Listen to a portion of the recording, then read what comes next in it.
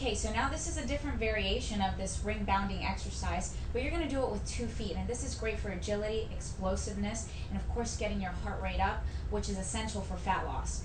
So you want to go with both feet in a square, side, back, and then side, forward, side, back.